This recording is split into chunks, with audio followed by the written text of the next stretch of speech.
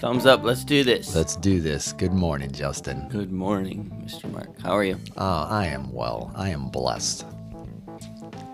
Just enjoying the morning. Lizzie turns 21 today. 21 today. 21. When you hear this, Yeah, sure. wish her happy birthday. And she'll right. be like, what? Because it'll be some weeks later. But Exactly. But yeah, yes. just 21. yep. Man. Just sitting in the blessing of 21 years ago. And you can't tell. Maybe you can hear it in his voice, but Mark got a beard trim and a haircut. So if he sounds a little fresher. I feel fresher. I feel stronger even. Yeah. Yes, you look stronger and fresher for sure. Well, thank you. Thank you. I'm just sitting up a little taller this morning. Yeah. Yeah, and you're also kind of seems like a little excited to talk about this topic. I am. It's as I've wrestled, thought, read, the stuff we try to do to promote.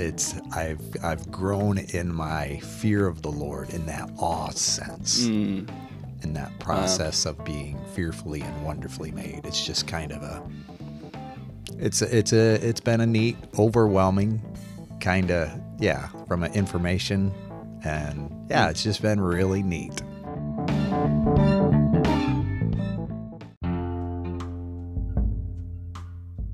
Welcome to How I See It with me, Mark Pratt, and Justin Sternberg. This is a podcast that works to counter cultural polarization through thoughtful conversations. And what is this topic we're going to talk about? well, Because I said one thing and you said, you sure we're not talking about this other thing? And I'm going to tell you right now, Justin, I'm going to need your help this morning. Otherwise, we might end up in the tall weeds because, like you say, we're what was the one you were talking about? neural pathways. Neural pathways, correct. Yeah. And I'm also curious, too, if because I brought this up to you, said, I think we should talk about this. But I didn't really think about it in terms of whether it's a polarizing topic or not. Because, I mean, it's not exactly, but... It is. It is Okay. very polarizing. Right. Right. Within our scientific community, it becomes very polarizing. All right. Well, that's what we're going with then. This is a very polarizing topic in our scientific community. Tune in. Yes. But it's interesting because as we talk about neural pathways, I view neural pathways kind of like a I used to say the word creek, but it is a creek. I used to call it crick. That's what it was. Crick. Yeah, it's kind of like a creek, and But it's not a crook. it's not a crook. That's right. And I am not a crook. But That's it's a not. really old school joke. It is, but it's not a crick, but it's a creek like that goes through and it flows Yep. and it has a purpose. I don't know what that was, but it has a purpose. And until we either change that flow by doing something different, or we experience trauma, which may overflow that bed, okay, it becomes that's kind of a pathway, just like a path and through the grass. Yes. It becomes the way that our like I say, there's electromagnetic process, that's where it flows. So essentially, that's the metaphor for neural pathways, right? Sure. It's that creek in our brain that kind of flows where it's going to flow without interruption. It will continue, right, like that. Yes. Yes, because it has a purpose. And if that purpose changes, or if I change my thoughts regarding that purpose, then that's when that process changes. And changing my thoughts, okay, is what we're talking about as far as neuroplasticity. And that's our brain's ability to be malleable. And that's where it comes back to, from a science perspective, there was the process that our brain is above our body. In other words, we can't think anything differently than what our brain was pre-programmed to do. Does that make sense? That's a viewpoint you're saying? That is a viewpoint. Okay. That's a polarizing viewpoint that basically we are born and our brain is pre-wired.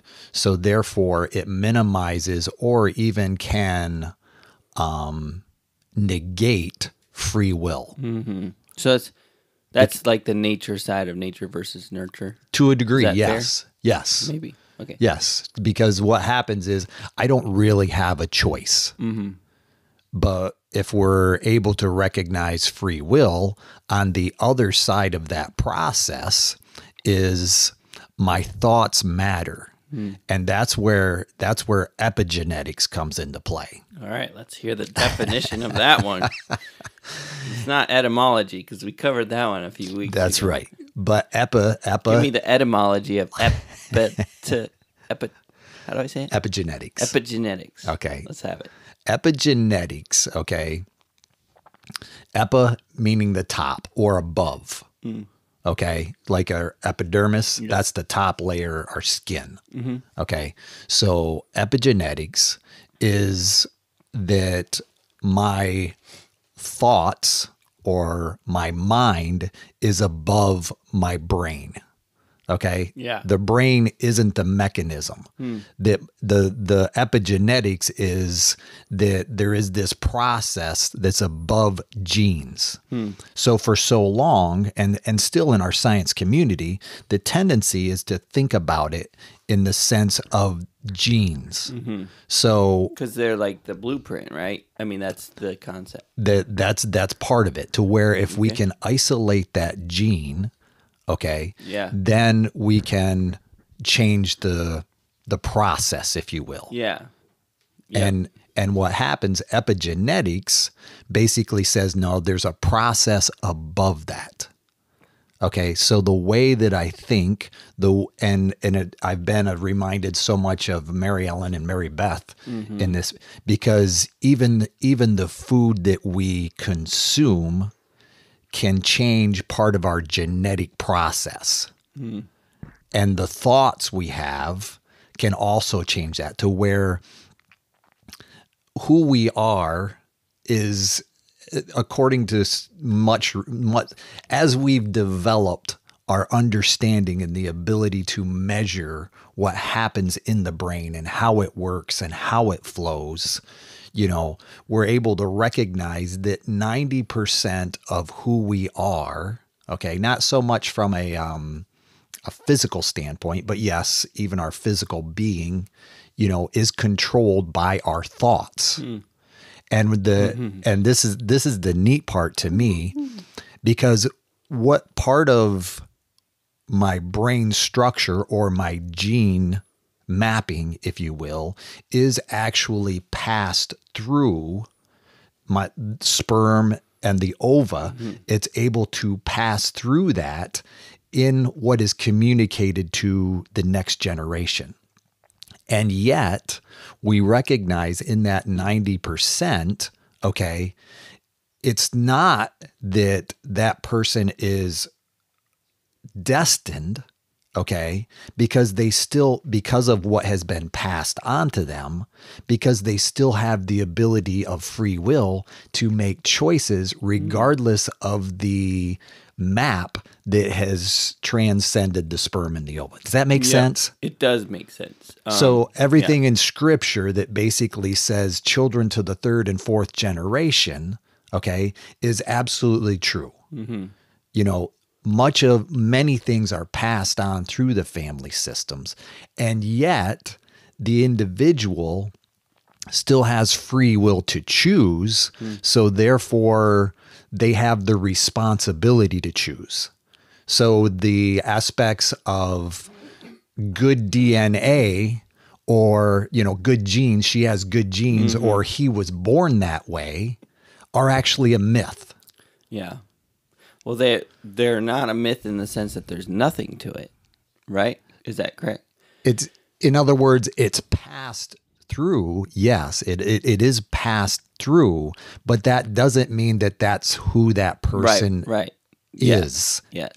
As far as a destined. As a defining. Yes. Yes. Yeah, I think that's incredible, and obviously something that feels intuitively true to me based on like being involved in recovery for a long time and Sure. seeing people who share their stories of this is what I was and this is what my parents were and this is what their parents were and now I'm Sure. not that, you know. Yeah. And in the course of one lifetime kind of breaking that chain, you Yes. know. Yes, exactly. Yeah. And the neat part of it is this is what kind of brings up the awe part for me is that this is new science. This is, cutting edge. In other words, we always talked about it even with our kids. It's like, yeah, you got to take this class. You got to, you got to have these complex classes because it challenges your ability to think because there's jobs that aren't even made yet that you might be a part of. You Right. follow me? Yep. It's like, when am I ever going to use this critical thinking Right. stuff? Well, and it reminds me of that because in reality, I think, neuroscience is part of that to where there are, with this information, jobs are being created and, that we've never heard of before. But the reality of it is, I believe thinking is a God-given ability. Okay. And from my perspective, it's what makes us most like God. And our ability to do that or how he has created us with that process is probably next below. Well, yeah, so Go ahead. the thing that does that kind of is the defining characteristic is when you can think about your thoughts. Yes. Right? So, and we can. Right. So that's the difference between, I mean, you could argue that maybe a dog is thinking, Sure. whether they should disobey or obey you or whatever. Whatever. Yeah. Whatever animal, and there's some intelligent animals. But can you imagine looking at a chimp as he's, plucking flies out of his friend and eating them or whatever? Is he thinking existential thoughts about his thoughts? Sure. Very unlikely. Yes. There's no proof of that anyway.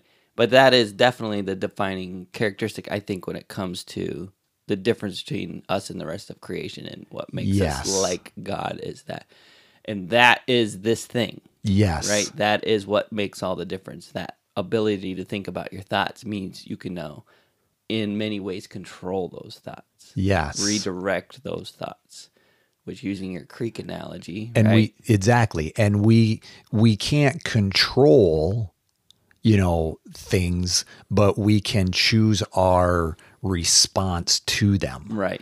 And that, and it just, when we really stop and think about that, I'm reminded of myself when I listen at times to others, how often you can hear a person's thoughts in what they're saying. And yet it's not until we say it out loud that we realize, oh, that's what I was thinking. You follow me? Yeah. In that, how many times we've referred to, I can't. How many times a day would we likely say that? And how does that impact who we are? Yeah. And yeah, you're probably the same way maybe with your kids, but that's always been a pet peeve when Sure. Excuse me? Yes. If you say that, then you won't. And it's true. It's kind of that self-fulfilling thing, right? Yeah. But yeah. And so that's where the epigenetics part, above genetics. In other words, yes, we pass on these genes and we have received them, and yet that's not who we have to be because our thoughts can change our DNA structure in such a way. And it basically comes down to even differences between toxic thought and how that affects our ability. And here again, I'll just give me a little chain here, but feel free to pull back if I will. And I think about it in the way we think, okay, and how the way we think affects our body, okay? Yes. And for example, if we were to go back 12 years and say, for example, you are experiencing depression, that kind of thing, you would have been given, what we'd call an SSRI. Selective, this is the word I like, selective serotonin reuptake inhibitor. Okay. That sounds familiar. Exactly. So this is the interesting part, because what we are, if I may say, and this is nothing against medication. Okay. But this is what we are learning. This is what we are understanding now based on science, is that 12 years later, what I'm going to prescribe for you from a therapeutic standpoint doesn't have to be an SSRI. I'm going to prescribe to you something that's very similar to prayer. It's going to be called meditation. Okay. And I'm going to recommend that you can control your thoughts. And when you find yourself heading down that, I'll call it negative rabbit hole, I'm going to challenge you to take that thought captive. That's going to sound much like scripture. You follow me? Yes. And I'm going to be able, and we're going to be able to recognize, as you select, if I may, your thoughts, you're able to transform your thinking and how you create that same level of serotonin in your own brain. You follow me? Yeah. And the reality of it is, it's like in scripture, we can look back, and how often are we reminded to take our thoughts captive, to renew our mind. And it's interesting because now science is actually catching up with scripture. Yes. That is exciting. And honestly, that's exactly, so this Sunday, the message we had, it's the last message in a series called Pre-Decide. Sure. Right? So Pre-Decide right there, we're talking about taking thoughts captive. Basically, we're pre-meditating on decisions, essentially, right? Sure. And, we read from Romans 12, 1 and 2, which I'm going to read, which we always just, paraphrase. Sure. Yeah, I'm going to read one. Okay. So Romans 12, 1 and 2 says, I appeal to you, brothers, by the mercies of God. Present your bodies as a living sacrifice, holy and acceptable to God, which is your spiritual worship. And do not be conformed to this world, but be transformed by the renewal of your mind, that by testing you may discern what is the will of God, what is good and acceptable and perfect. And, we went through that, and he taught through that scripture a little bit, but my brain was just worrying as I was thinking about, this renewing of our mind. Yes. Like you just said, I was thinking, science is starting to catch up with this concept. Yes. That these neural pathways, this neuroplasticity in our brain, there's this ability for our brain to be transformed, to be renewed. Yes. Right? And there's starting to be scientific proof of that, and like you said, like actual methods for accomplishing that. And when you find out what they're saying, hey, we're finding out these methods work to carve new paths, and that those creeks in your brain, they look a lot like prayer. They look a lot like meditation. They look a lot like surrender. Yes. Right?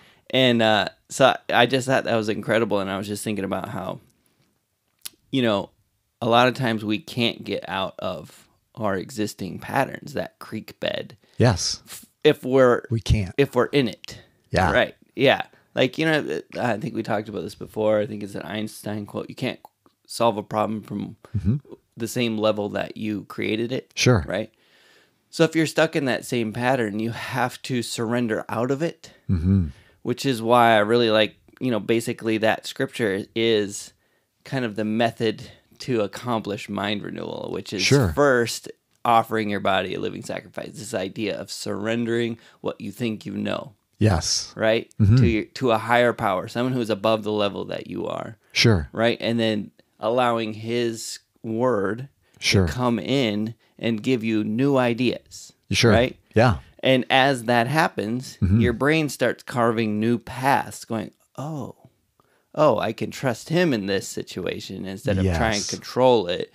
Or, you know what I mean? I do. And my mind was just like thinking about all these things in terms of, these neural pathways and stuff. And if I can trust him in this area, I can probably trust him in that area. So now, and that area. Right. And that area. Your creek is starting to diverge into these other, new, Yes.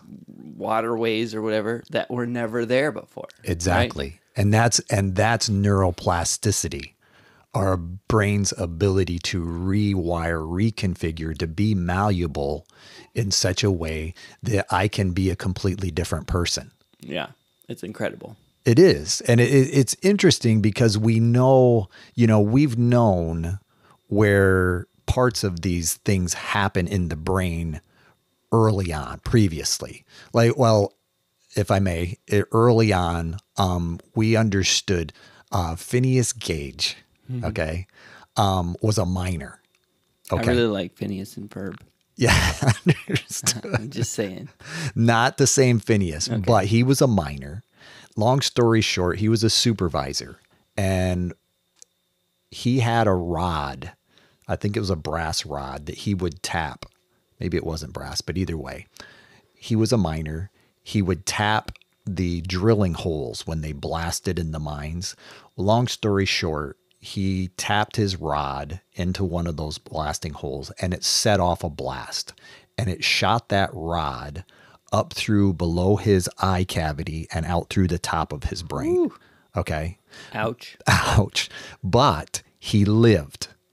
Okay. So he was like the first example. It's unbelievable. Yes. So a rod went through Like his face. Right up below through his face, brain. like came, yes, up through the front, what we call the prefrontal cortex of his brain. Okay. And he lived. So this was like miraculous. Yeah. Because somebody had experienced a brain injury and lived. But what we know about who Phineas was he changed dramatically because of that experience. Okay. Prefrontal cortex basically is where our executive function takes place. Okay. So all of our ability to schedule, kind of, if you think about it from executive function, it's that CEO of our mind. Right. Okay. Yep. So because of his injury, he lost that. He was no longer able to function as a manager. He basically became a beggar, if you will, because he had lost that executive function of his brain, which we understand, but yet he became belligerent and just kind of a drunkard, that kind of thing in that day. And his skull is still in, some museum somewhere that basically, and that began this process that we are kind of learning further about today, was that certain parts of the brain do certain things.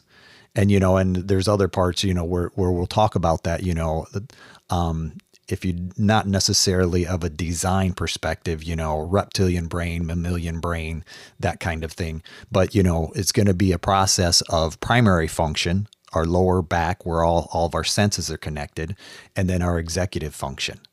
And when we can keep our executive... When he said lower back, he was pointing to the lower back part of his skull. Yes. He's not saying part of your brain is in your lower back. Yes, my upper neck, lower back of my head. But yes, that's where primary function is. I just figured I'd draw the picture I that appreciate you're so it. eloquently drawing with your hand motions. But yes, it's that ability to recognize, okay, I've been designed this way for a reason. And the reality of it is the designer knows the purpose and we're just catching up with it. And because you can actually, if you don't mind, Deuteronomy 30:19 is another area, because I like what it says. And that's just one example. When we think about going back, that's one example where we can say, okay, God is encouraging us to choose. And he gives us this process. If you want to read that one, that's a good one. I don't think that's the one. What Deuteronomy 30:19. 30:19. I had 20:13. Okay. Which talks about putting all its males to the sword. I don't think that's what you... sorry. 30. 30:19. 30:19. I'm getting there. It's okay. Sorry. I didn't mean to put you on the spot there. No, you're good. And it's going to put me on the spot if suddenly this is, and all their males were put to the sword again. Okay. Yep. I call heaven and earth to witness against you today that I have set before you life and death, blessing and curse. Therefore, choose life that you and your offspring may live. You want me to keep going? No, that's fine. I mean, but that's the process. In other words, God is given us, heaven and earth is this witness that we have the ability to choose, and we get to choose each and every day.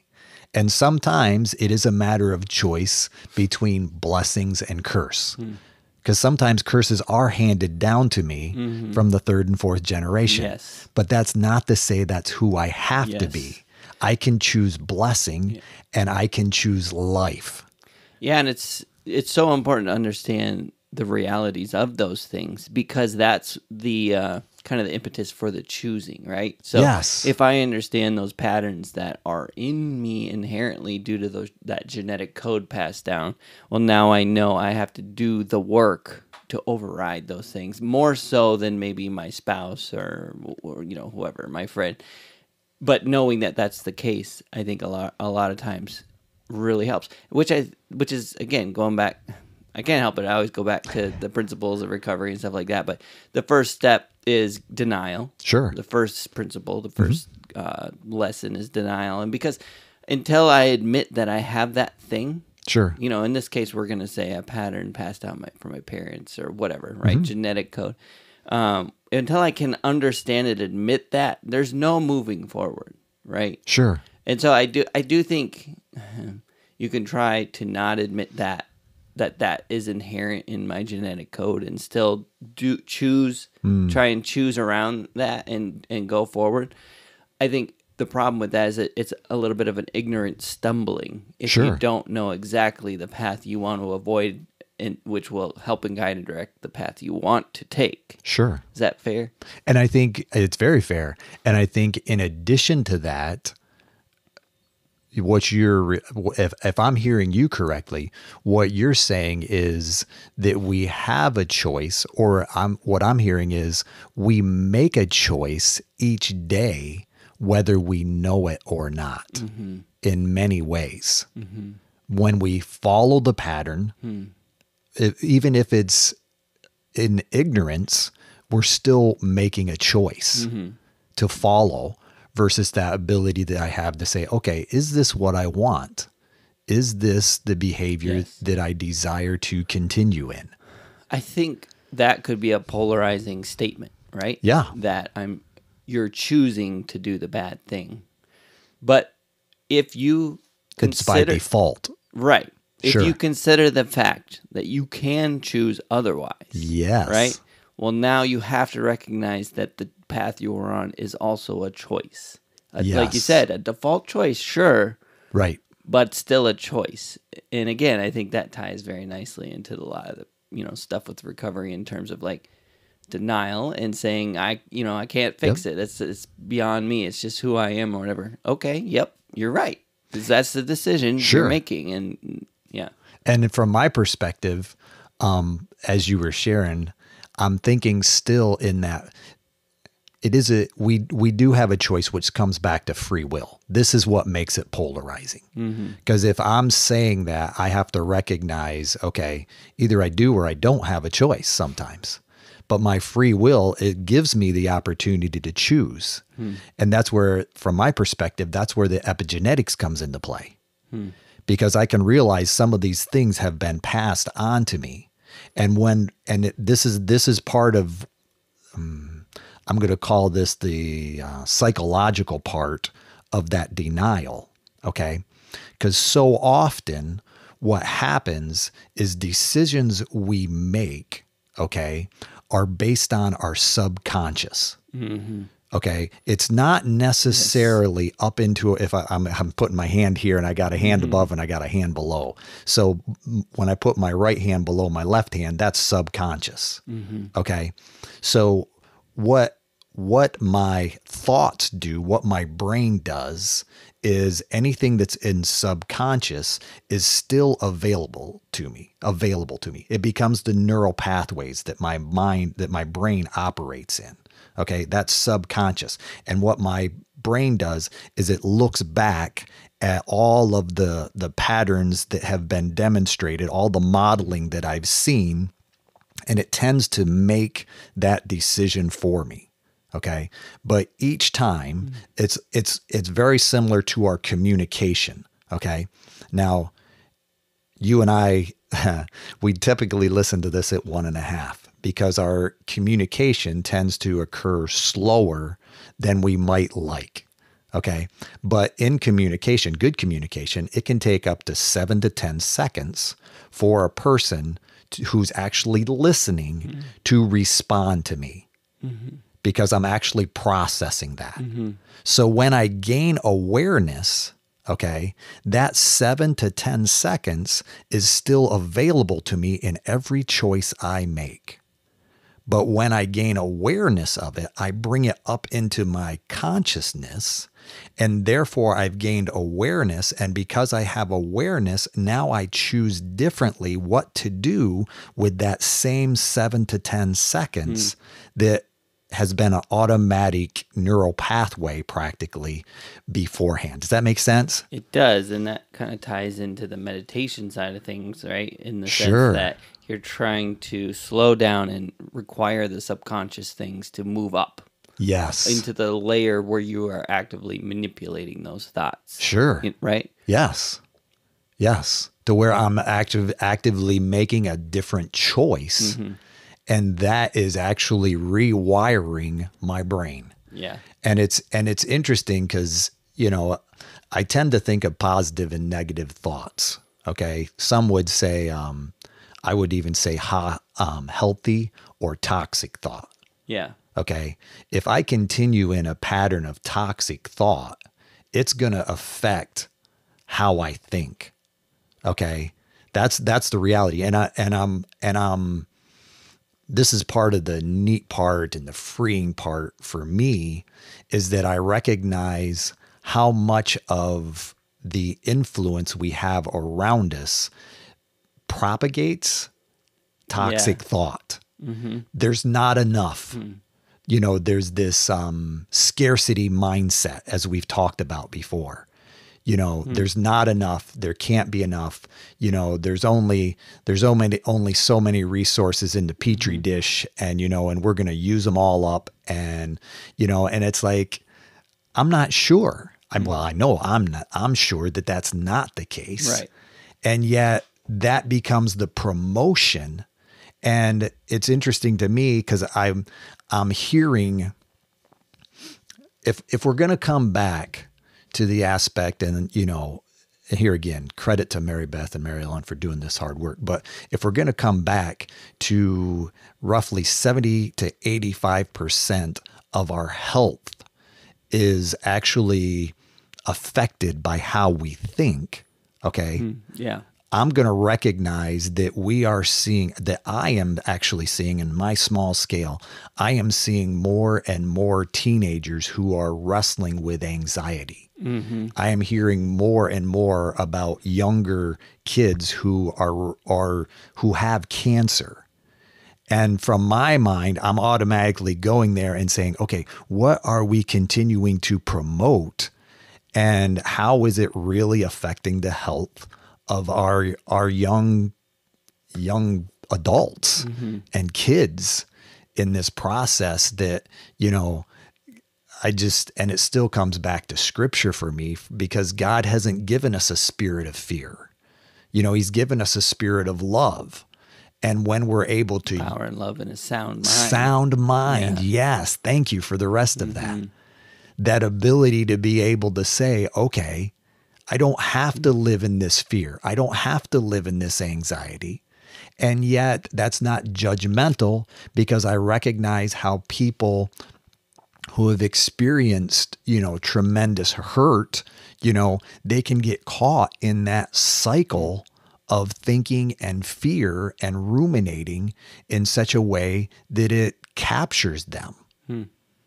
Yeah. And yet, you've experienced it. I know I've experienced it where, people who have the ability to process that and say, okay, that's not who I am. That's not what I want to choose to think about.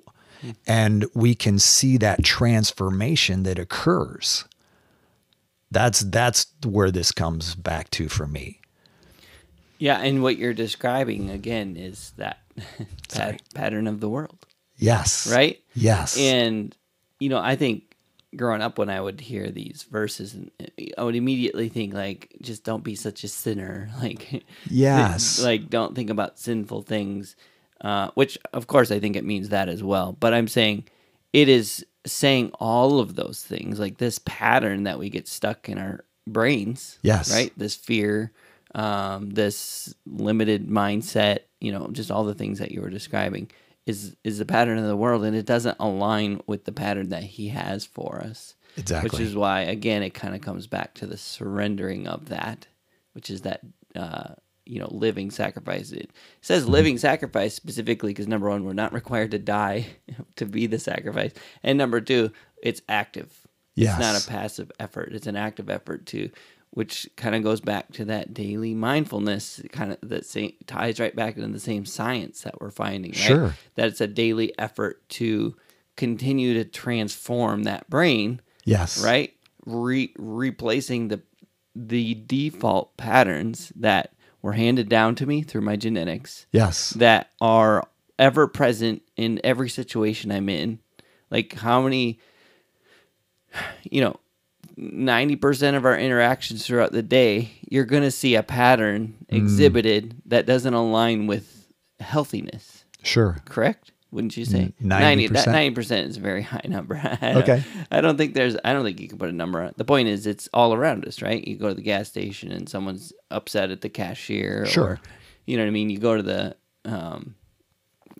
I will say, statistically speaking, 85 to 90% of the thoughts that we think are the same as yesterday. Yeah. So unless we're actively, challenging those thoughts, we are going to tend to repeat the same behavior as the day before. Mm-hmm. But each day we choose a different journey affects that 85 to 90%. Yeah. And the neat part I like about what you're saying is we can recognize, because as I understand this process, okay, not that sin isn't an issue, okay, but it's become less of an issue for me.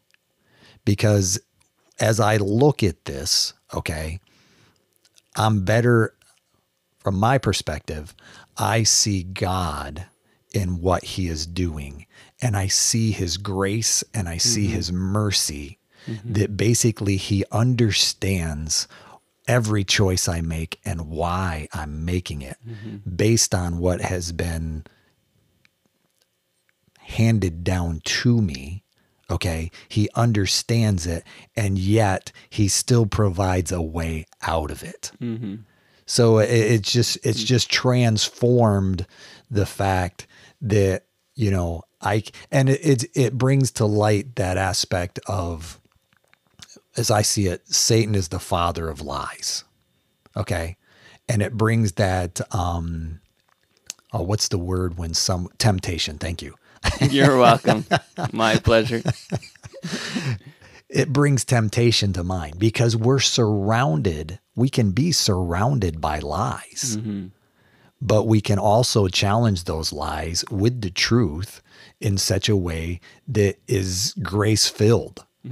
And it just transforms for me that perspective, not in a arrogant sense, but here again, coming back to the awe that I have for God, that he knows all of it and he provides us a way out of it. Right. And we have a choice. Just like he's given clear back in Deuteronomy, just like he gave, everyone, choose this day whom you will serve, choose to be courageous, be strong and courageous, all of that. It's like he's still speaking that same way to us today. as he did to Moses and Abraham and, and Caleb and, all those people who did those things. I think in some ways they might have felt that very same way that I'm doing right now, right then. Mm-hmm. You follow me? Absolutely. Yeah. Yeah. That's the grace-filled part for me. Yeah. And, speaking of polarizing things as we do, you mentioned sin, and it's not, quite as, however you described it. And my thought about that is that we really, really want clear definitions of sin. We want to know, is that thing a sin or not? Can I do that thing? Yes. Right. Up to that fence. Where's the line? Right. Where are the lines? Sure. So where it's sin, or it's just depression. Sure. It's sin, or it's just worry. Sure. It's sin, or it's just the tacos. Yeah, the tacos. Right. I think I'm with you, but I want to phrase it maybe a different way to say that I think there's a lot more. Depends on how you want to define sin. But essentially, that subconscious layer and that genetic code passed down to us that says, when someone offends you, punch them in the face. Mm-hmm. Sure. That's what we call our flesh. Sure. Okay? This is why we're, from birth, in need of something better, bigger, stronger, purer than us. Sure. Because from the get-go, we don't have even the level of quote-unquote righteousness that we need to accomplish, what needs to be done. And I think that's so important to understand that, like, even our tendencies towards, behaviors that are harmful to us. Sure. Like worry. We want to be really careful and not offend people to say your worry is not a sin. We don't want to say that. But at the same time, I think we spend too much time defining what sin is and spend not enough time trying to transform our mind, right? Like trying to think his thoughts and stop thinking our thoughts. And I would argue if the choice is my thoughts versus his thoughts, there's a pretty high likelihood there's some sin in there, whether whether I want to call my depression sin or not. Like, if I can't shake my beliefs and my thoughts and replace them with his, then I'm going to argue that that's a sinful position. Does that make sense? Yeah, that makes perfect sense. I appreciate your clarification. That's kind of what I was wanting to convey in a not egocentric or egotistical manner that sin doesn't matter. I don't, but you said it very well. I guess, and part of the reason I choose to make that clarification for me as well is because when it's not as clear where sin is, and it's more likely that I'm sinning more often than I'm willing to believe, right? Sure. Well, now grace really matters. Sure. Right? And exactly. I do think that's where the Pharisees got it wrong. They're like, okay, we drew the lines. The fence was erected around our lives, and we no longer allow sin in. Yes. Sin lives outside the fence. Yep. And Jesus is saying, you fools, you're whitewashed, tombs. You're dirty on the inside and clean on the outside. Yes. You know what I'm saying? Yeah. And so they clearly got it wrong, and we tend to get it wrong when we think, oh, that thing is the sin, versus sin just kind of comes out of me, and what needs to happen is I need to put him back in me to continually living sacrificially replace myself with him, removing those old patterns of the world and allowing, when I get rid of myself and allow him to come in through that surrender, through that daily sacrifice, well, now he begins to renew my mind. Yes. Right? And so tomorrow, 15%, I'm not thinking the same way. Exactly. Right? You said 85%. Yep. So there's 15%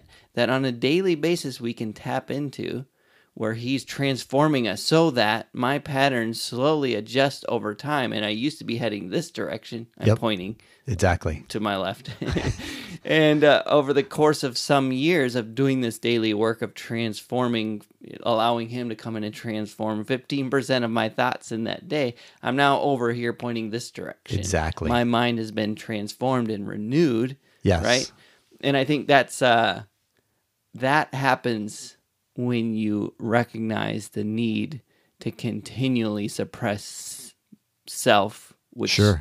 continually desires to fall into those patterns that I've been handed down and or are modeled right in front of my face. Like I was saying, as you walk out into the world, it's like, oh, or you watch TV, you watch news, and you see those patterns. All of that stuff is continually trying to become the default. Sure. Right? And we have to do the work of that surrender. Yep.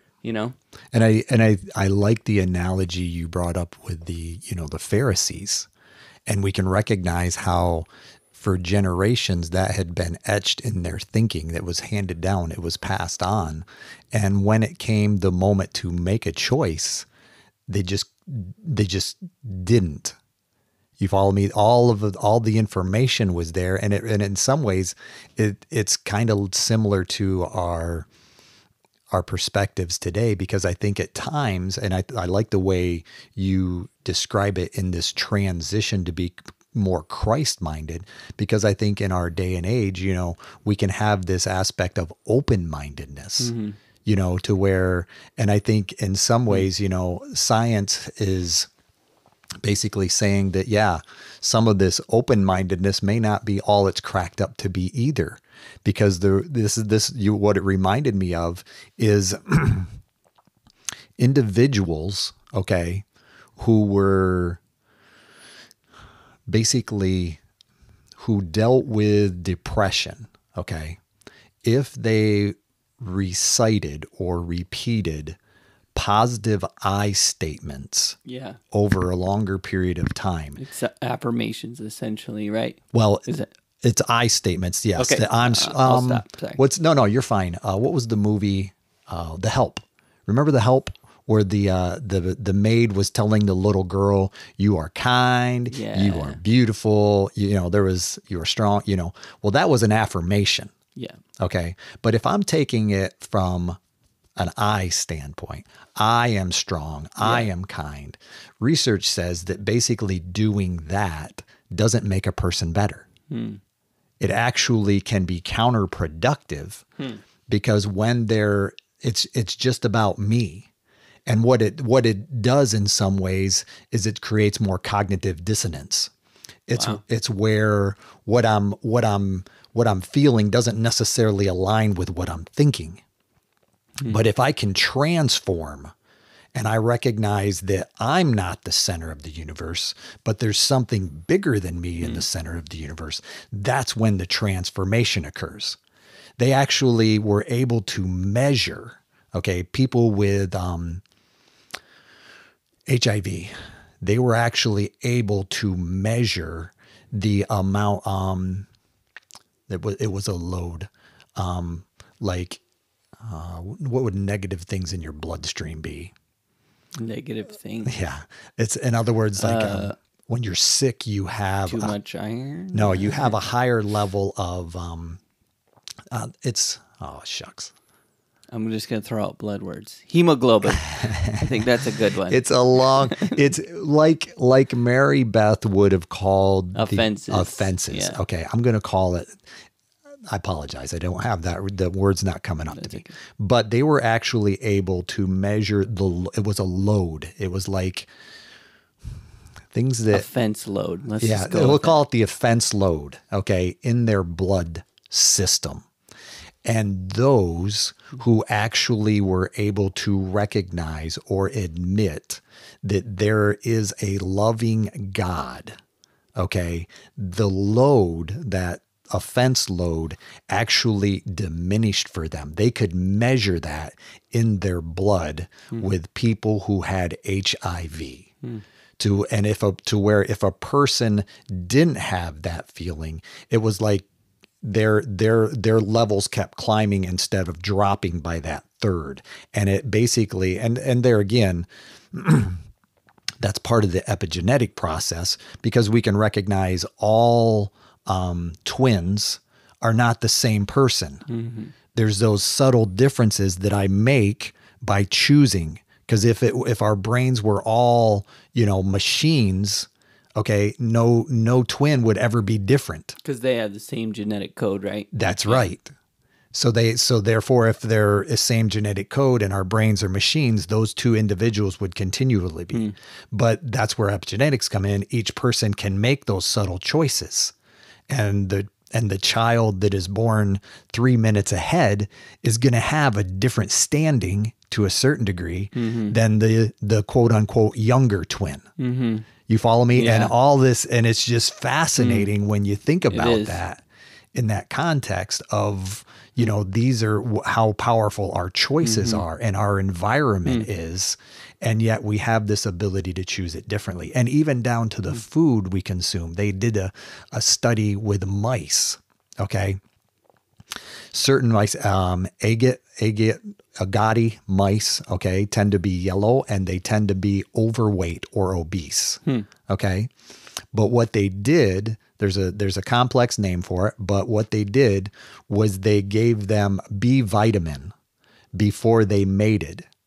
And just that influx of dietary dynamics changed the genetic code within those mice to where that next generation no longer struggled to be fat and obese, just because of the B vitamin being introduced before they made it. And it actually proves they went on to do that and research how obesity is affected even in humans based on what we consume.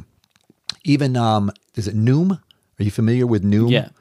It's that process to be able to recognize how certain foods I have learned to be comfort foods for me. And when I'm transforming my thinking about what that food is and my need for it, it loses its hold on me and I'm able to lose weight and make different choices. Noom, if you'd like to sponsor us. I appreciate those thoughts. It's like I'm not even close to that thought, but Justin brings it out. I hear Mark talk and I hear cha-ching, cha-ching. I appreciate that, Justin. Like you say, somebody needs to be thinking on the cha-ching part of this deal. But yeah, it's just fascinating to me. Cool. And it's just that process of choosing. Not only, and it's not about, and here again, it comes back to you. It's not necessarily about positive thinking. It's about the mind of Christ. And this is a choice that we have. And I think it comes back to me when I have choices, when I recognize that, yes, I was born a certain way, but that's still a choice to me today. That also, I'm also mindful of the responsibility that goes along with that. Because if I'm thinking that I was just born that way and therefore that's my excuse, that's going to seem mighty frail at some point in my life. And it's like, okay, I've lived my entire life thinking I didn't have a choice.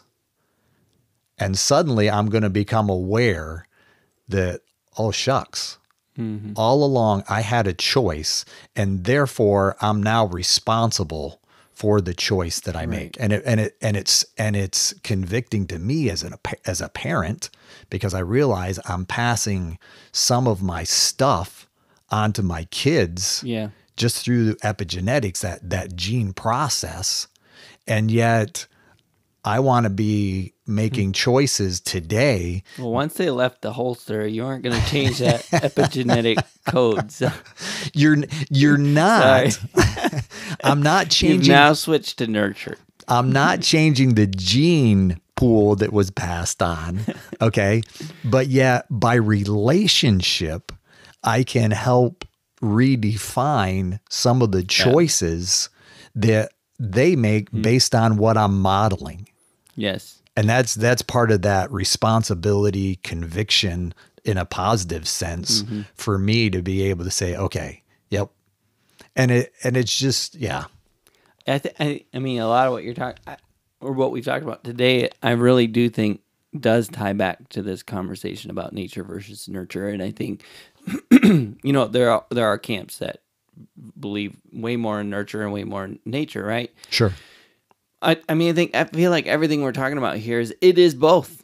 Sure. And Yes. there is very much a nature aspect to who we are, the genetic code, right? Sure. And the problem is when we don't see that, and it remains on that subconscious layer, well, it becomes deterministic, right? Like, Sure. I am nature. I am what I was handed down, and I am, I can't change that. But as we've discussed, no, you absolutely can. There's no end to science to show that there is the ability to transform that nature, right? Sure. That genetic code that says you should be X, people can change that. Yes, right? indeed. And that can come through nurture, right? Like parenting, as you're describing, to say, oh crap, I handed down a quick temper. Sure. Right?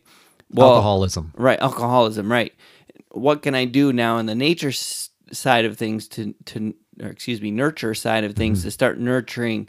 Okay, listen, you're going to have a tendency towards a quick temper, but here's how we deal with that, or here's how we, here are the steps to address that. And slowly they can adopt some of the changes you've taken your whole life to learn. Sure. And start learning from, as a parent, handing down in this nurturing system, right? Yeah. Teach them how to address that thing.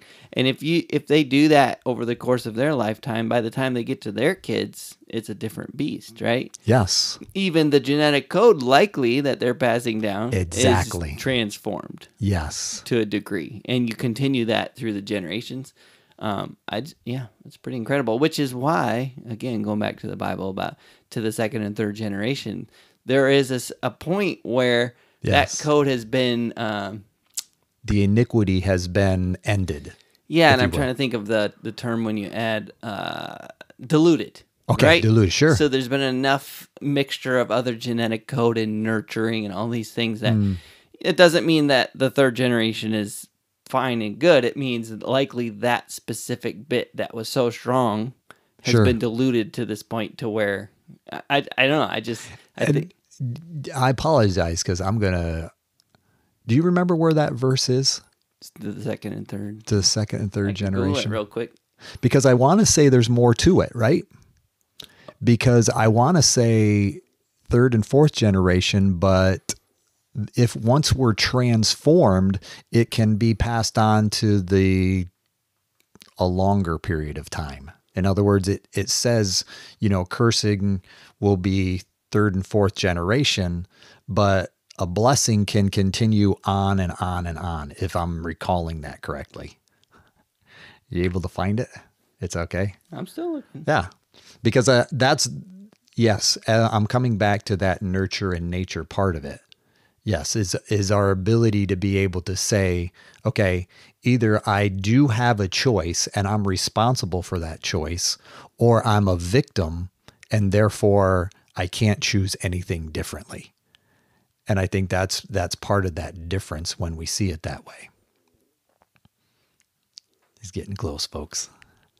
Man, this is another thing, Justin. I have to admit, I have as I've recognized choices, I can admit that I have become less technology averse.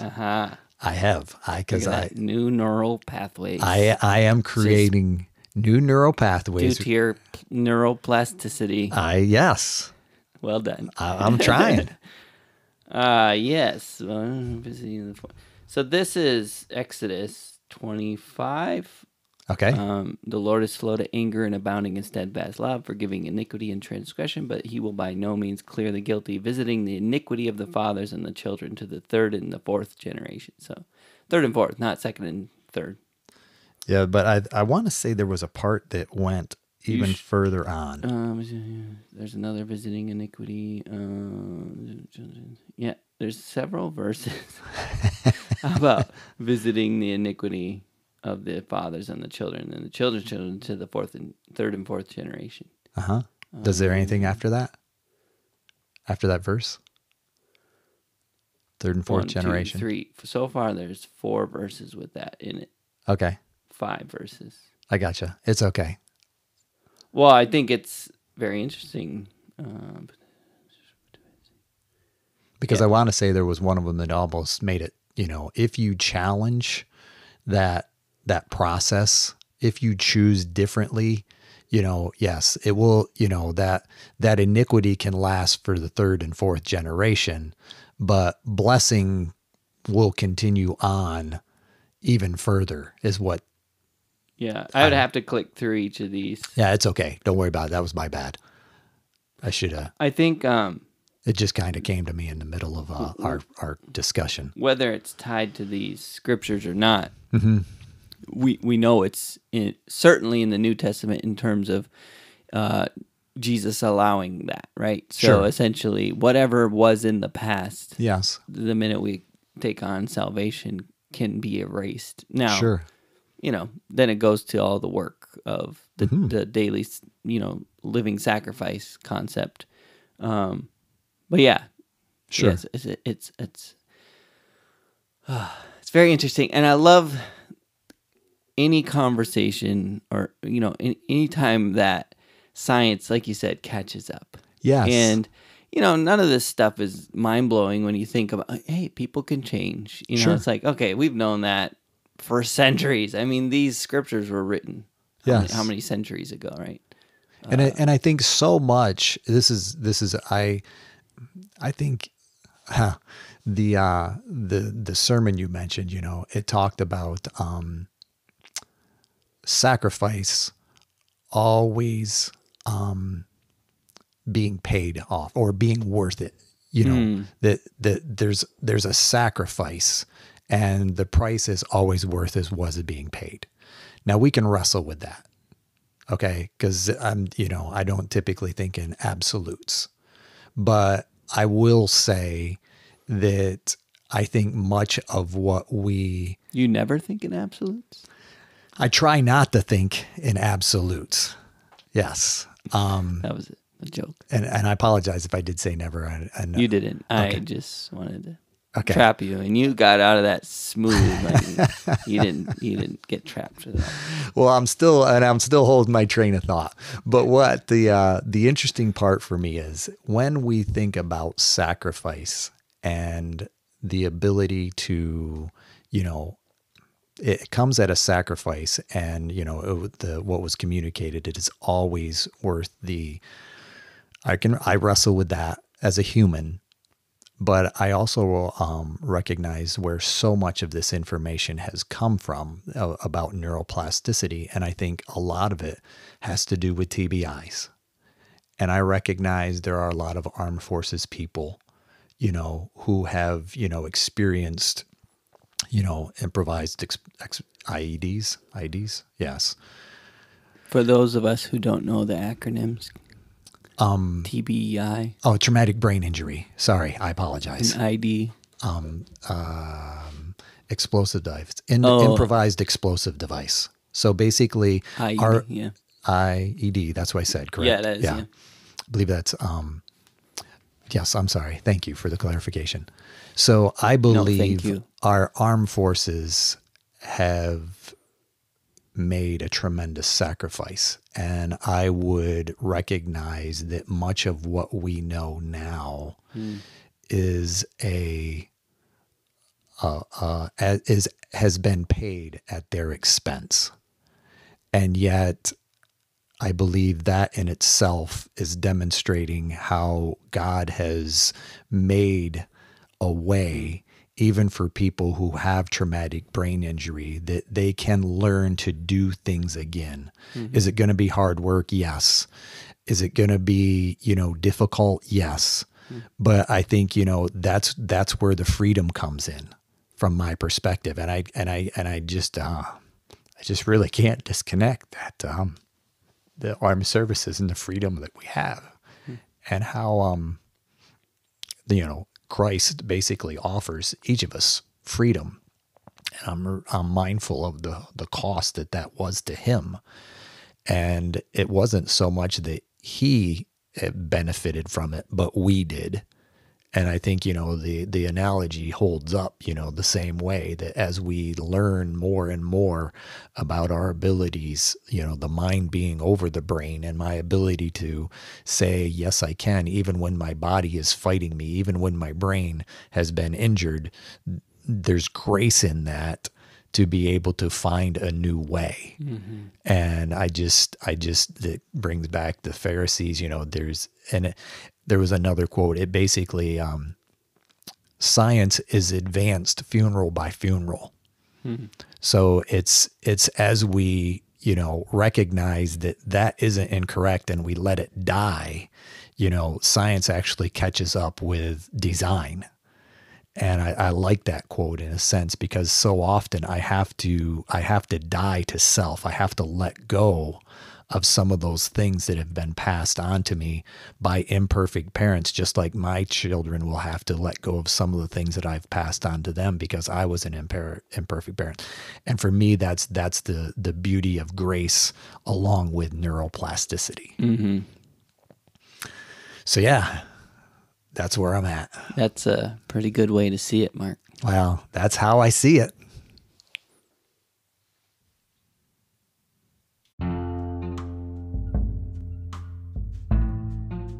Hey, thank you for listening to our podcast. If you like how I see it, please do all the things that podcasts tell you to do. Subscribe, rate, review, follow us, and or talk nicely about us on social media. If you want to reach out, the email is us@howiseeit.click. Yep, I said .click, as in .click. Please tell your friends about this show, and we'll see you on the next one.